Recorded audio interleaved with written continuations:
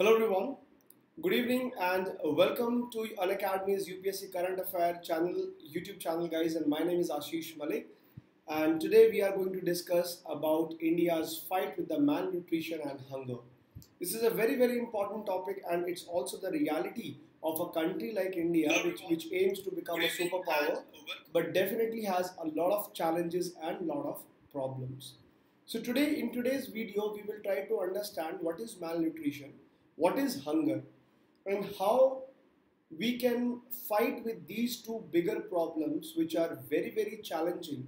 As you can see the picture behind me, it's a small girl and she is having this problem of malnutrition and hunger, and she is not the only one. सिर्फ अकेली ये बच्ची नहीं है, हमारे देश में बहुत सारे ऐसे ही बच्चे हैं जो आज malnutrition जिसको कुपोषण कहते हैं और hunger जिसको भूखमरी कहती हैं, ये आज हमारे सामने समस्या है. I have these classes every day at 8:30 guys, तो आप हर रोज शाम को 8:30 बजे इस चैनल को आप सब्सक्राइब कर लीजिए. अनअकैडमी यूपीएससी करंट अफेयर्स को एवरी सिंगल डे हमारी क्लास होती है यहाँ पे 8:30 बजे, जहाँ पे आप एक बड़ा टॉपिक मेरे साथ कवर कर सकते हैं. अगर आप अनअकैडमी की स्पेशल क्लासेस पे भी फॉलो करना चाहते हैं, आशीष मलिक आप सर्च करेंगे, you will get all the schedule of my special classes. So every morning 11 AM सुबह 11 बजे हमारी क्लास होती है, जहाँ पे द हिंदू न्यूज़पेपर भी आप मेरे साथ पढ़ सकते हैं. डिस्क्रिप्शन बॉक्स में आपको सारे जो लिंक हैं वो आपको मिल जाएंगे. And at the same time you can also subscribe to Unacademy plus. Unacademy plus जब भी आप सब्सक्राइब करेंगे, अगर आप यूपीएससी की तैयारी करना चाहते हैं कंप्लीट कॉम्प्रिहेंसिव मैनर में, तो कंप्लीट सिलेबस कवर आप कीजिएगा. बैचेस में आपको पढ़ाया जाएगा with all the best educator, not just मी. हमारे पास जो इंडिया के टॉप मोस्ट एजुकेटर हैं वो आज अनअकैडमी पे पढ़ाते हैं. सो मेक श्योर आप सब्सक्राइब कीजिए अनअकैडमी प्लस को, वहाँ पे एक कंप्लीट कॉम्प्रिहेंसिव प्लान चूज कीजिए. And when ever you take the subscription, make sure you also use this referral code. Extra discount आपको मिलेगा 10%. इस डिस्काउंट को क्लेम करना मत भूलें. रेफरल कोड डालना है AMYT10. जब आप यहाँ पे रेफरल कोड डालेंगे you will get a flat 10% discount, और मेरी पर्सनल गाइडेंस भी आपको मिलती रहेगी. कल के न्यूज़पेपर में, दैट इज 13 मई, ये एक पिक्चर आई थी जहाँ पे कुछ बच्चों को दिखाया गया है, और ग्लोबल न्यूट्रिशन रिपोर्ट ने का कहना था कि इंडिया जो है अपने न्यूट्रिशन टारगेट को मिस करने वाला है. हम कितना भी कोशिश करें, आज हमारे इंडिया की रियलिटी कुछ ऐसी है कि जो इनइक्वालिटीज़ हैं, जो डिस्क्रिमिनेशन है, वो इतना ज़्यादा बढ़ चुका है इंडिया के अंदर, और माल न्यूट्रिशन कुपोषण की जो समस्या है, that has become a big time challenge for India. अब समझना ये होगा कि आज की प्रेजेंट सिचुएशन क्या है. As per the global nutrition report, जो रिपोर्ट है इसके हिसाब से क्या स्टैटिस्टिक्स इंडिया के पास है, that we have to understand. First of all let me tell you the two words, one is called hunger and one is called mall nutrition. Hunger का मतलब भूखमरी और माल न्यूट्रिशन का मतलब आपका कुपोषण. दोनों में फर्क होता है. हंगर का मतलब होता है जब आपके पास खाना नहीं है खाने को, और आपने बहुत टाइम से खाना नहीं खाया, उसे कहते हैं भूखमरी, उसे कहते हैं हंगर. माल न्यूट्रिशन का मतलब है आप खाना तो खा रहे हैं, पेट तो आपका भर रहा है, लेकिन जो आपके रिक्वायर्ड न्यूट्रिएंट्स हैं, जो आपके पोषक तत्व हैं, क्या वो आपके अंदर जा रहे हैं. न्यूट्रिशियस आपके दो तरह के न्यूट्रिशन होते हैं. One is called as macro nutrients, जैसे प्रोटीन, कार्बोहाइड्रेट्स, फैट्स, और एक आपके होते हैं माइक्रो न्यूट्रिएंट्स, जैसे कि आपके ये विटामिन और मिनरल्स. ठीक है, तो मैल न्यूट्रिशन और भी ज़्यादा बड़ी समस्या है, क्योंकि हिडन हंगर जैसी बड़ी समस्याएं, बड़ी सारी प्रॉब्लम ये कॉज करता है. और India is not the only country in the world which is having such problem.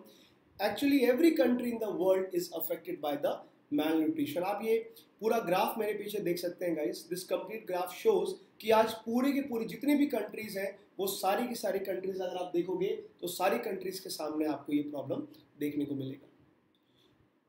Africa particularly is the most affected country. Africa जो है आज पूरे दुनिया में सबसे ज़्यादा अफेक्टेड है इस मैल न्यूट्रिशन की प्रॉब्लम से. लेकिन इंडिया के ऊपर भी you can see we have a double burden. India पे भी बहुत बड़ा जो है आपको समस्या देखने को मिलेगी. सो अब समझना ये है पहली बात तो कि मैल न्यूट्रिशन क्या क्या चीज़ों की हम लोग बात करते हैं. जब हम बात करते हैं, वर्ड यूज़ करते हैं मैल nutrition, that covers all these 5 things. सबसे पहला पॉइंट होता है अंडर न्यूट्रिशन. जितना रिक्वायर्ड है, जितना आपको चाहिए उससे कम आपको मिलता है, तो प्रॉब्लम आती है स्टंटिंग की। ये वर्ड आप बहुत बार पढ़ते होंगे, एक वर्ड होता है स्टंटिंग। स्टंटिंग का मतलब होता है, अगर आप यहाँ डायग्राम में मैं आपको समझाऊं, पहले तो आप ये ज़रा एक नॉर्मल बच्चा देखिए। So this is a normal kid, this normal with normal weight and height. जितनी इसकी उम्र है अपनी एज के हिसाब से, सही वजन और सही हाइट, ये नॉर्मल बच्चा है। इसके आप सेकंड अगर आप देखेंगे, ये वेस्टेड कहते हैं। वेस्टेड का मतलब क्या होता है कि अपनी उम्र, अपनी एज के हिसाब से अगर आपका वेट नहीं है, then you will be considered as wasted. तो वेस्टिंग भी एक तरह का मैल न्यूट्रिशन का ही टाइप माना जाता है। सो वेस्टिंग अगर किसी बच्चे में है तो that is also mail nourished. एक आपको देखने को मिलेगा थर्ड, जो तीसरा बच्चा है, ये स्टंटेड है। स्टंटेड का मतलब होता है अपने वेट के हिसाब से अगर आप शॉर्ट है, जितना आपके अंदर आपका जो एज, आपकी एज है, उस एज के हिसाब से अगर आप अंडर, आपकी हाइट प्रॉपर नहीं है, then you will be considered as stunted. और दोनों चीज़ें हैं, अगर आप पतले भी हैं, छोटे भी हैं, तो ये वेस्टेड एंड स्टंटेड कैटेगरी माना जाता है। तो सबसे पहली समस्या आपको मैंने बताई, एक है स्टंटिंग, ये भी मैल न्यूट्रिशन का टाइप है। एक वेस्टिंग होती है, आपकी हाइट के हिसाब से आपका वेट ना होना इज वेस्टिंग। फिर माइक्रो न्यूट्रिएंट्स की डेफिशिएंसी, जिसकी मैं बात कर रहा था कि आपकी बॉडी के अंदर जितना माइक्रो न्यूट्रिएंट होना चाहिए वो आपके अंदर नहीं है। Required number of minerals, vitamin, iron, zinc, ये सब चीज़ें आपके अंदर नहीं है। और एक ओवरऑल आपका अंडरवेट। अंडरवेट का मतलब जितना आपको वेट चाहिए उतना आपका वेट नहीं है। और ओबेसिटी, ये भी समझिए, मैल न्यूट्रिशन का मतलब सिर्फ ये नहीं कि आदमी पतला दिखेगा, कमज़ोर दिखेगा। अगर आपको ओबेसिटी है, अगर आप मोटापा है, तो मोटापा जो आपका जो ओबेसिटी है वो भी एक तरह की मैल न्यूट्रिशन की ही टाइप है। तो ये सारी, इनमें से कोई भी प्रॉब्लम अगर है, that means it is about the mail nutrition guys. Now अगर इस पूरे न्यूज़ के मैं बैकग्राउंड में चलूँ, तो पूरा का पूरा जो बैकग्राउंड है ये स्टार्ट होता है आपका वर्ल्ड हेल्थ असेंबली से। वर्ल्ड हेल्थ असेंबली में क्या चीज़ है, 2012 के अंदर, 2012 के अंदर वर्ल्ड हेल्थ असेंबली जो है उसने 6 न्यूट्रिशन टारगेट्स को फिक्स किया। और ये बोला कि भाई 6 न्यूट्रिशन टारगेट हैं, जिनमें हम लोगों ने टारगेट किया था। एक तो जो महिलाएं हैं, मैटरनल, जो नई नई जो माँ बनी है, वो मैटरनल जो है कैटेगरी, वो है। इन्फेंट, जो बच्चा, जिसको कहते हैं जच्चा और बच्चा, सो वो मदर, जो अभी मदर बनी है, उसको भी कवर करती है वर्ल्ड हेल्थ असेंबली। इन्फेंट्स यानी छोटे बच्चों को, जो बिल्कुल नवजात शिशु में पैदा होते हैं, उनको भी करती है। और young child nutrition, young child का मतलब 5 साल से कम बच्चे। तो ये तीनों चीज़ों को हमने कवर करना है वर्ल्ड हेल्थ असेंबली का। और वर्ल्ड हेल्थ असेंबली ने जो एम किए थे वो कुछ इस तरह से रखा गया था, and India was also a party to that. तो एक तरह से समझ लीजिए, ये जो टारगेट है, दे were also the target for India. India के लिए भी ये टारगेट रखे गए थे कि हमें कुछ भी करके 40% हमें इंडिया के अंदर स्टंटिंग को कम करना है, जो बोनापन है उसको कम करना है। 5 साल से कम जितने भी बच्चे हैं उनके अंदर स्टंटिंग को रिड्यूस करना है। ऐसी महिलाएं, ऐसी औरतें जो 19 से 49 एज ग्रुप की हैं, उनके अंदर अनीमिया की कमी को 50% रिड्यूस करना है। अनीमिया क्या होता है, खून की कमी, जिसमें HB कम होता है, हीमोग्लोबिन कम होता है, उसको अनेमिक माना जाता है, खून की कमी। और आज हमारे देश में हर 2 में से 1 महिला, ये फैक्ट है, आज हर 2 में से 1 महिला हर इंडिया के अंदर वो अनेमिक है, उसमें खून की कमी है। और ये बहुत बड़ा सवाल उठाती है हमारे पूरे के पूरे जो न्यूट्रिशन सिस्टम है, हेल्थ सिस्टम है। साथ में ये भी टारगेट रखा गया कि भाई 30% जो है हम लो बर्थ वेट को कम करेंगे। जो बच्चे बड़े कम वजन के साथ पैदा होते हैं उनको कम किया जाएगा। चाइल्डहुड ओवरवेट बिल्कुल नहीं होगा। जो बच्चे बचपन में बहुत मोटे हो जाते हैं वो भी हम नहीं करेंगे, ये भी एक टारगेट था। ब्रेस्ट फीडिंग, जो माँ का जो दूध है वो जो प्रैक्टिस, क्योंकि सबसे पहले फर्स्ट 6 मंथ्स जो होते हैं सबसे न्यूट्रिशियस माना जाता है ब्रेस्ट फीडिंग को, राइट। और एक्सक्लूसिव ब्रेस्ट फीडिंग होनी चाहिए पहले 6 मंथ्स में, और कम से कम 50% को रेट को बढ़ाएंगे। आपको याद होगा एक इनिशिएटिव भी आया था MAA, मदर्स एब्सोल्यूट अफेक्शन करके इंडिया ने प्रोग्राम बनाया था, जहाँ पे एक्सक्लूसिवली ब्रेस्ट फीडिंग को बढ़ावा दिया जा रहा है। इंडिया में बहुत सारी ये मिसकंसेप्शन भी होती है कि बच्चा छोटा है तो साथ में कुछ और भी देते रहते हैं, लेकिन पहले 6 मंथ्स तक सिर्फ और सिर्फ only mother feed is the must, ये आपका पॉइंट था। एक और एम रखा गया कि भाई जितने भी बच्चे हैं उनमें वेस्टिंग को भी कम करेंगे, उनका अंडरवेट भी प्रॉब्लम कम किया जाएगा। तो पहले तो मैं ये बता दूं, जिस न्यूट्रिशन रिपोर्ट के को बेसिस बना करके हम पूरा लेक्चर आज का समझने वाले हैं। सो न्यूट्रिशन रिपोर्ट क्या चीज़ है, इसका पर्पस क्या है। ये जो न्यूट्रिशन रिपोर्ट है जो अभी न्यूज़पेपर में आई है, जिसकी वजह से पूरा डिबेट हमारा एकदम एक्यूरेट और यूपीएससी ओरिएंटेड बन गया है, उसका बहुत बेसिक रीज़न क्या है कि पहली बात तो जो ये रिपोर्ट है it is produce by independent expert group है, ग्लोबल न्यूट्रिशन रिपोर्ट करके वही इसके पीछे वही इसको पब्लिश करता है। एक बात ध्यान रखिएगा, यूपीएससी के अंदर whenever any question can come on report and indexes, सबसे पहली चीज आपको ये नोटिस करनी है कि कोई भी रिपोर्ट कोई भी इंडेक्स अगर आता है न्यूज में, उसको पब्लिश कौन करता है, उसको प्रिपेयर कौन करता है, रिलीज कौन करता है। ये ऐसे पॉइंट्स है गाइस जो आपको एमसीक्यू में हमेशा पूछे जाएंगे। तो ये समझ लीजिए आज ग्लोबल न्यूट्रिशन रिपोर्ट को मैं इतना सीरियसली क्यों ले रहा हूँ, क्योंकि ये दुनिया का रिपोर्ट कार्ड है। ये आसान भाषा में समझ लो कि दुनिया की वर्ल्ड न्यूट्रिशन का अगर कोई रिपोर्ट कार्ड है तो वो ग्लोबल न्यूट्रिशन रिपोर्ट है। चाहे वो ग्लोबली हो, रीजनली हो, कंट्री बाय कंट्री हो, हर कोई कंट्री इसको फॉलो करती है, सीरियसली लेती है। और जितने भी टारगेट हमने डिस्कस किए वर्ल्ड हेल्थ असेंबली के, उन सभी टारगेट्स को ये अकेली रिपोर्ट है जो एक्सेस करती है, जो पता लगाती है कि सब कुछ अच्छे से फॉलो हो रहा है नहीं हो रहा। And world health organisation WHO जो है ये ग्लोबल न्यूट्रिशन रिपोर्ट पार्टनर भी है इस पर्टिकुलर रिपोर्ट का। तो ये रिपोर्ट इंडिया के बारे में क्या कहती है, जो मेन न्यूज़ है कि इंडिया आज कैसा परफॉर्म कर रहा है गाइस। ये कहती है कि इंडिया जो है चारों के चारों टारगेट मिस करने वाला है। जो अभी फिलहाल जो डेटा हमारे पास है, as per the global nutrition report India is likely to miss all the 4 targets.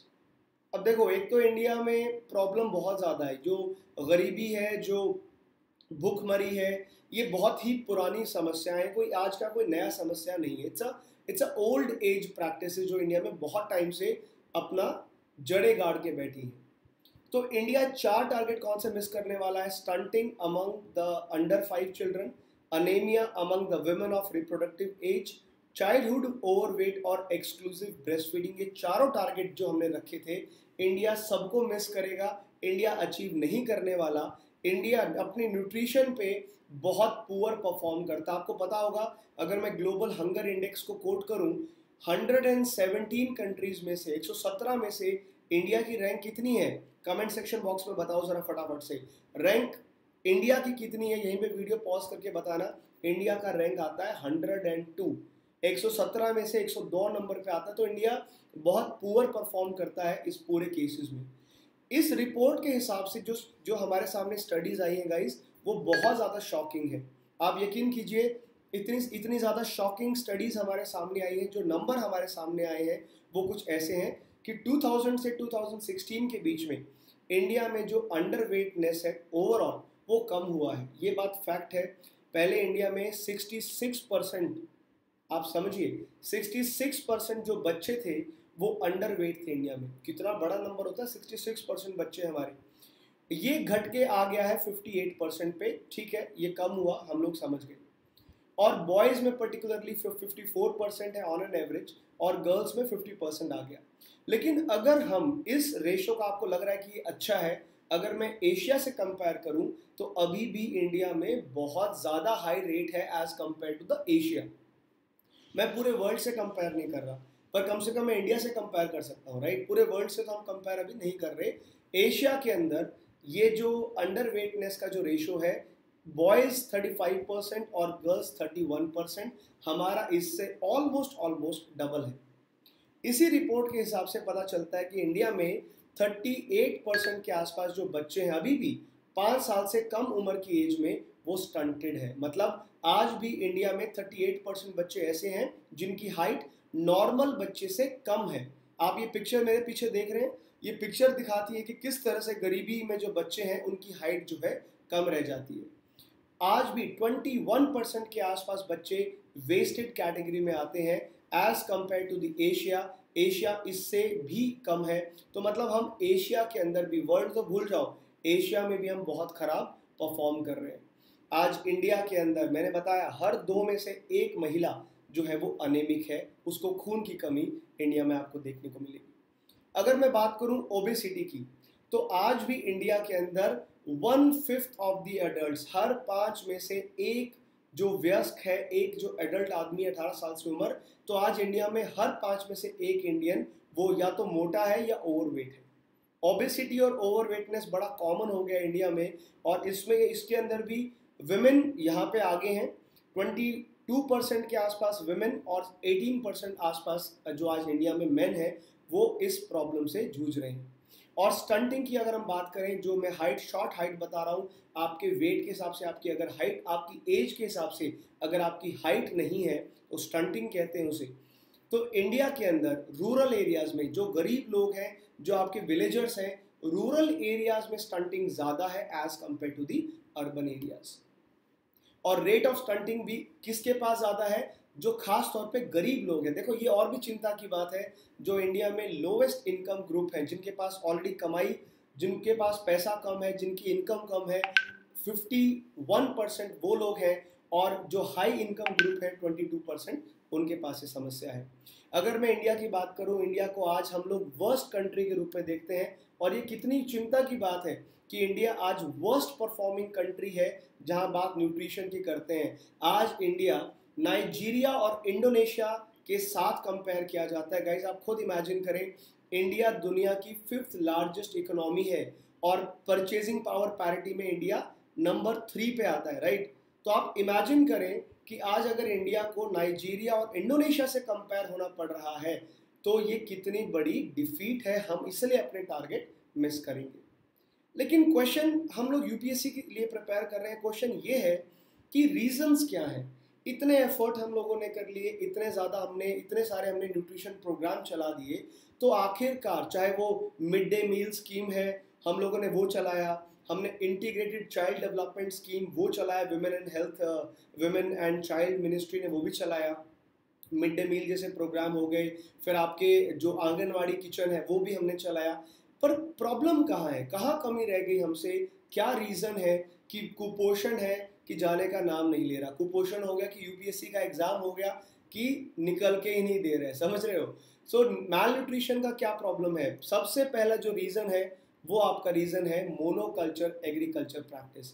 अब मोनोकल्चर एग्रीकल्चर का मतलब क्या होता है? मोनोकल्चर का मतलब इंडिया में खाने का मतलब चावल और गेहूं, ये सबसे बड़ी प्रॉब्लम है।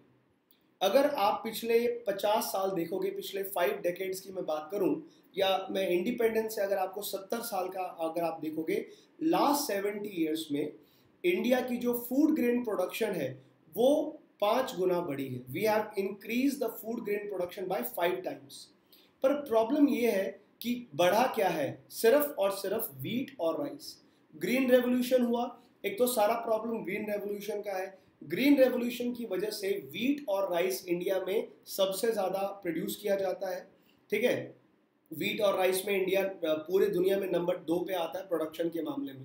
लेकिन प्रॉब्लम ये है कि जब आप एक ही तरह का क्रॉप करते हो, तो उससे जो बाकी क्रॉप्स हैं, जो भी इंडिजीनियस हमारे जो ट्रेडिशनल क्रॉप्स थे, या फ्रूट्स थे, या वेजिटेबल्स थी, उनमें बहुत फ़र्क पड़ा। आज इंडिया उतने फ्रूट्स और वेजिटेबल ग्रो नहीं करता जितना हम व्हीट और राइस ग्रो करते हैं। लेकिन व्हीट और राइस खाने से आपकी हंगर तो मिट सकती है, पर मैल न्यूट्रिशन दूर नहीं हो सकता। आप समझ रहे हैं? हिडन हंगर रह जाएगा, बिकॉज आपको एक बैलेंस डाइट नहीं मिलती। ये सबसे बड़ी प्रॉब्लम है।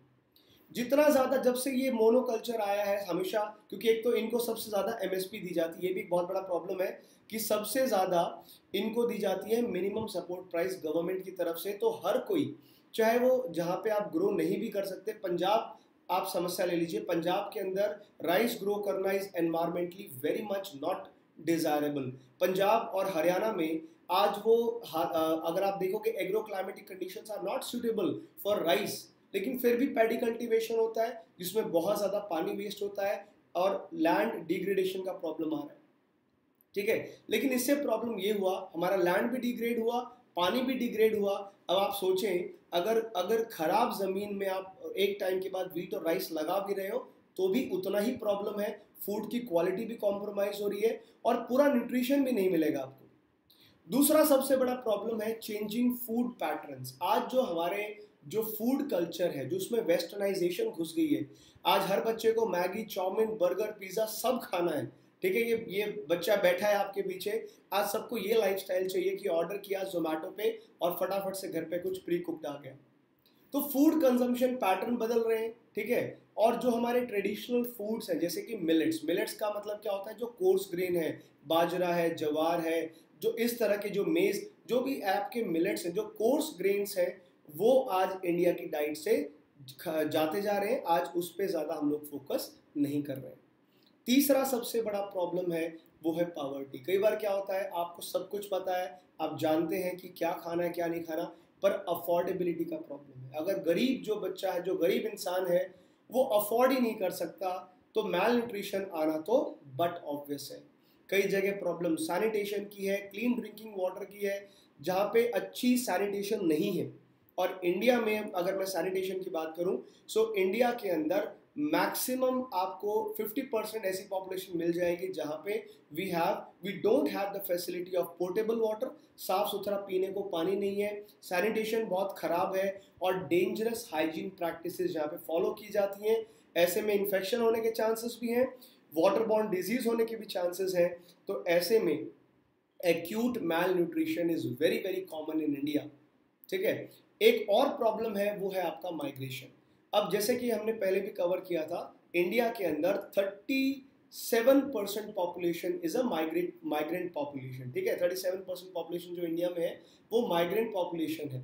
अब ये सीजनल माइग्रेशन जो है वो चलता रहेगा, और जितनी बार माइग्रेंट आपके एक स्टेट से दूसरे स्टेट मूव करते हैं, कभी उनको राशन कार्ड का प्रॉब्लम है, कभी उनके आसपास जो है पीडीएस शॉप, जो पब्लिक डिस्ट्रीब्यूशन शॉप होती है, वो अवेलेबल नहीं है। और इसके अंदर भी जो बच्चे और औरतें, child and women are the most affected, चाहे उनको वो सबसे ज़्यादा सफ़र करते हैं, जिनसे उनकी हेल्थ सबसे ज़्यादा कॉम्प्रोमाइज़ होती है। Migration is also one big reason, ताकि क्योंकि आपको एक जगह पे फूड सिक्योरिटी नहीं मिल पाती। Gender injustice is another big reason in India. There is a correlation, अगर आप समझोगे तो जेंडर डिस्क्रिमिनेशन और पुअर न्यूट्रिशन में कोरिलेशन है।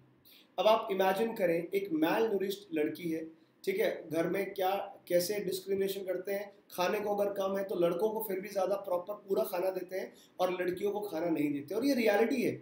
मैं ऐसे फैमिलीज की बात कर रहा हूँ जहाँ पे बहुत बड़े स्केल पे जो बेटा वाला जो कल्चर चलता है और बेटियों को जहाँ पे कम मानते हैं, वहाँ ये प्रॉब्लम है। और अगर एक मैल नूरिश्ड लड़की है, देखो आप समझो इस बात को कि अगर लड़की मैल नूरिश्ड है तो कल को वो मैल नूरिश्ड औरत बनेगी। मैल नूरिश्ड औरत बनेगी तो जब वो माँ बनेगी तो भी वो मैल नूरिश्ड होगी, तब भी कुपोषण रहेगा उसके अंदर, और जो आगे चल के वो बच्चा पैदा करेगी वो भी मैल नूरिश्ड ही होगा। ये साइकिल चलती रहती है। जितना ज़्यादा आप विमेन को डिस्क्रिमिनेट करोगे, मतलब आप समझ लीजिए, अगर एक परिवार में महिला कुपोषित है तो पूरा परिवार आने वाला, पूरी जनरेशन आने वाली कुपोषित होती है। So it's a vicious cycle जो चलता रहता है। और ये सब प्रॉब्लम के साथ साथ एक बड़ा प्रॉब्लम है कि रियल डेटा, हमारे पास रियल टाइम डेटा नहीं है। पहली बात, हमें पता ही नहीं है इंडिया में एग्जैक्टली कितने लोग हैं जो मैल नूरिश्ड हैं।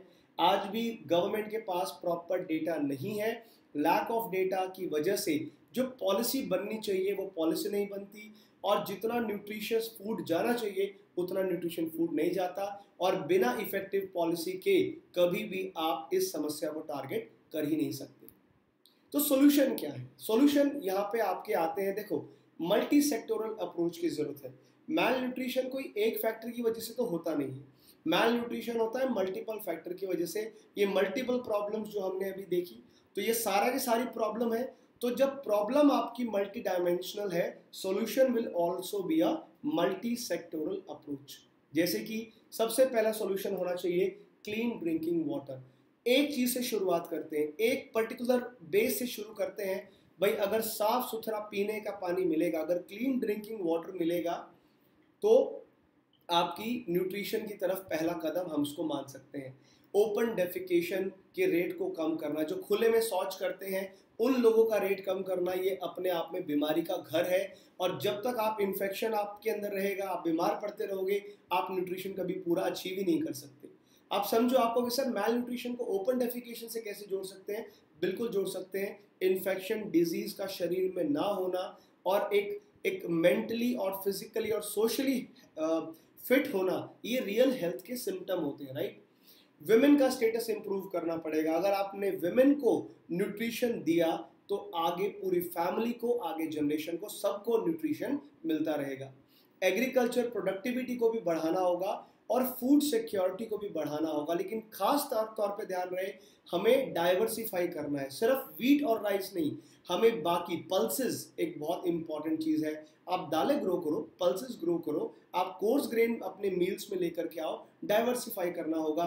फूड सिक्योरिटी के साथ साथ न्यूट्रिशन सिक्योरिटी को भी देखना होगा।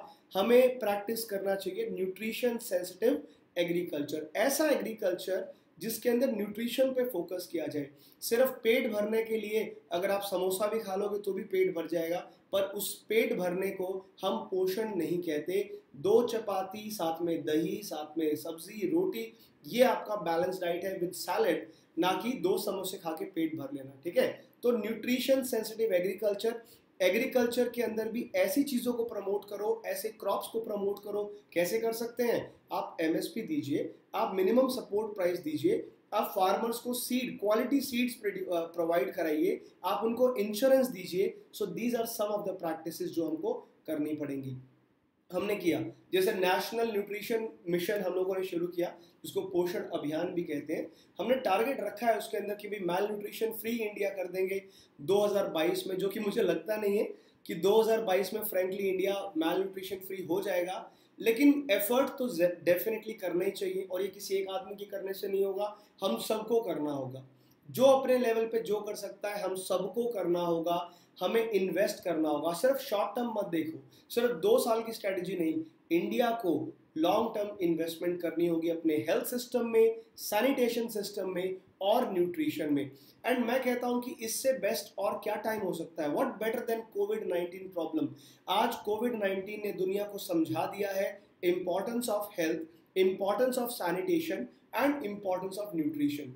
तो आज हमें इस अपॉर्चुनिटी को कन्वर्ट करना चाहिए, इंडिया के अंदर एक अच्छा हेल्थ केयर इंफ्रास्ट्रक्चर और अच्छी हेल्थ केयर पॉलिसी बना के सैनिटेशन को और ज़्यादा बूस्टअप करना चाहिए। स्वच्छ भारत अभियान को एक नए सिरे से आपको एनर्जी यहाँ पे मिलनी चाहिए, और न्यूट्रिशन को जितना ज़्यादा कैंपेन कर सको, न्यूट्रिशन के बारे में कैंपेन करना चाहिए। डाइवर्सिफिकेशन करना होगा, पब्लिक डिस्ट्रीब्यूशन सिस्टम को डाइवर्सिफाई करो। सिर्फ पब्लिक पीडीएस हमने कवर किया था कुछ दिन पहले, तो पीडीएस के अंदर सिर्फ और सिर्फ हम वीट और राइस क्यों देते हैं, हमें पल्सेस भी देना चाहिए, हम मिलेट्स भी दें, आप ज्वार दो, बाजरा दो, आप ये सब चीज़ें दो जो आज हम कंज्यूम कर सकते हैं। बाजरा है और बाकी रागी है जो बहुत अच्छा एग्जाम्पल है, ये सब चीज़ें इसमें मिलनी चाहिए। तो PDS shall not only focus on wheat and rice, rather diversify करो, ज़्यादा से ज़्यादा चीज़ें आप लोगों को दो।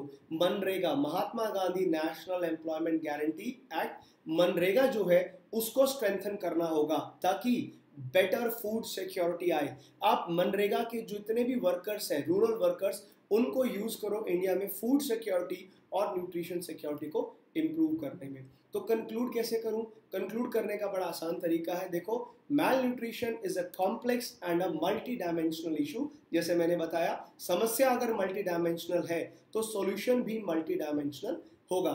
It is primarily caused by several factors including poverty. आपको देखो एक जगह करने से नहीं होगा, आपको मल्टीपल चीजें टारगेट करनी होगी, सेवरल फैक्टर पे ध्यान देना होगा।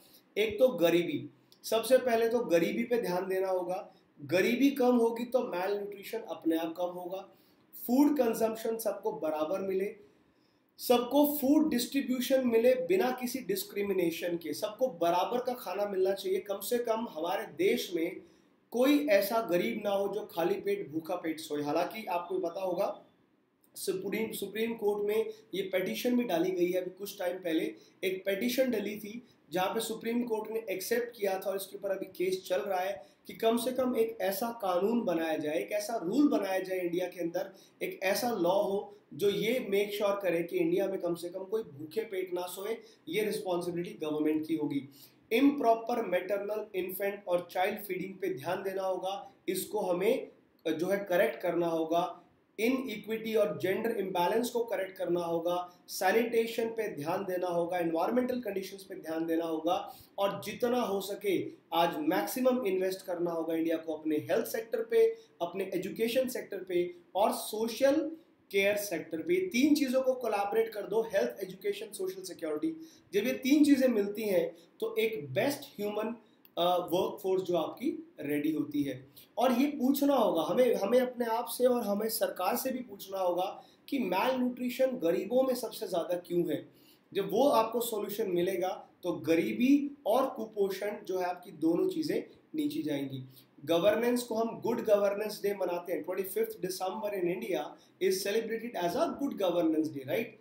लेकिन गवर्नेंस गुड तभी होगी जब इंडिया हंगर और स्टारवेशन जैसी समस्याओं को जड़ से मिटा देगा, वो है गुड गवर्नेंस। गुड गवर्नेंस सिर्फ कुछ बिल पास करना नहीं है, कुछ बड़े फैसले लेना नहीं है। गुड गवर्नेंस असली मायनों में वो है जो गरीब को आराम दे, जो गरीब की समस्या को सुलझा दे, वो है गुड गवर्नेंस। हंगर, स्टारवेशन बहुत बड़े क्वेश्चन मार्क हैं। आज इंडिया के अंदर दुनिया में सबसे ज़्यादा गरीब इंडिया में है, सबसे ज़्यादा मैल न्यूट्रिशन जो है बच्चे वो इंडिया में है। ये काहे की डेवलपमेंट है? ये कैसी डेवलपमेंट है जहाँ एक तरफ अमीर और अमीर हो रहा है, गरीब और गरीब हो रहा है, और फिर भी हम बात किसकी करते हैं? इंडिया को 21st सेंचुरी का सरताज देखने की। तब तक पॉसिबल नहीं है जब तक हम हंगर और स्टारवेशन को जड़ से ख़त्म नहीं कर देते। हमें गरीबों की समस्या समझनी होगी। सिर्फ चंद सूट बूट के लोगों को खुश करने से नहीं होगा, गरीबों की समस्याओं तक उतरना होगा। जितने गरीब लोग हैं, जितनी पॉपुलेशन आपके पास है, हर एक पुअर को आपको ध्यान में रखते हुए जब पॉलिसी क्रिएट करोगे तब इंडिया एक हेल्दी इंडिया बनेगा। और बिना हेल्दी इंडिया बने इंडिया द ग्रेट इंडिया नहीं बनेगा। We have to make great India, so we have to make healthy India. Fit India, healthy India, तब बढ़ेगा इंडिया, वरना नहीं बढ़ेगा इंडिया। सो आज क्या, आई होप आपको डिस्कशन पसंद आया। आज का जो डिस्कशन है अगर आपको अच्छा लगा तो इस वीडियो को लाइक शेयर जरूर करना है। ये क्वेश्चन है गाइस जो आज के डिस्कशन के बेसिस पे आपको लिखना है। क्वेश्चन आपका ये है that even after having a number of schemes addressing the malnutrition in India, malnutrition remains a mighty challenge for India. Discuss 250 words, 15 marks का मैं क्वेश्चन आपको दे रहा हूँ। ये इस क्लास की खास बात है कि हम आखिरी में क्वेश्चन भी आपको देते हैं। तो इसका आंसर लिखिए। आंसर लिख करके आशीष मलिक IAS अकेडमी पे आप टेलीग्राम पे, मुझे मेरा टेलीग्राम चैनल है, वहाँ पे आप मुझे अपने आंसर दे सकते हैं। यहाँ कमेंट सेक्शन बॉक्स में बता सकते हैं अगर आपको आंसर रिव्यू कराने हैं। तो ये आपका आज का क्वेश्चन है, स्क्रीनशॉट लो, लिखो। लिखना बहुत ज़रूरी है। आंसर राइटिंग प्रैक्टिस के बिना कभी भी यूपीएससी क्लियर नहीं होगा। तो मेरी पर्सनल आप लोगों से आपको सजेशन भी है, गुजारिश भी है, जब तक लिखोगे नहीं, बहुत सिंपल फंडा है boss, right what you learn and learn what you right. लिख लिख के प्रैक्टिस करो। जितने आंसर राइटिंग लिखोगे, जितना प्रैक्टिस करोगे, उतना आपको बेनिफिट मिलेगा। अगर आपको अपने आंसर राइटिंग प्रैक्टिस इंप्रूव करनी है तो सुबह एवरी मॉर्निंग सुबह 11 बजे मेरी क्लास होती है अनअकैडमी के स्पेशल क्लास पे, जो अनअकैडमी का प्लेटफॉर्म है वहाँ पे।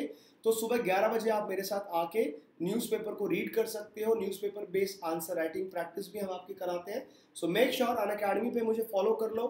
डिस्क्रिप्शन बॉक्स में सारे लिंक गिवन है, जाओ डिस्क्रिप्शन बॉक्स में देखो। मुझे अनअकैडमी पे फॉलो आप कर सकते हैं, प्रोफाइल का लिंक डिस्क्रिप्शन बॉक्स में गिवन है। और अनअकैडमी प्लस पे ज़रूर आए, आपको एक बेस्ट प्लेटफॉर्म मिलेगा और मेरी पर्सनल गाइडेंस आपको मिलेगी। यूपीएससी को क्रैक कैसे करना है मैं आपको स्ट्रैटेजी बताऊंगा, मैं आपको शॉर्टकट्स बताऊंगा। कंप्लीट प्लान के लिए अनअकैडमी प्लस को सब्सक्राइब करें। ये रेफरल कोड है आशीष मलिक या AMYT10, इनमें से कोई भी रेफरल कोड आप यूज़ कर सकते हैं। यहाँ पे रेफरल कोड डालें and you will get your 10% discount. So I hope guys you have like it. So I will see you guys tomorrow. कल मिलते हैं 8:30 बजे हर रोज़ की तरह। अगर आपको अच्छा लगा then like share and subscribe. I will see you guys tomorrow. Thank you so much. जय हिंद, जय भारत।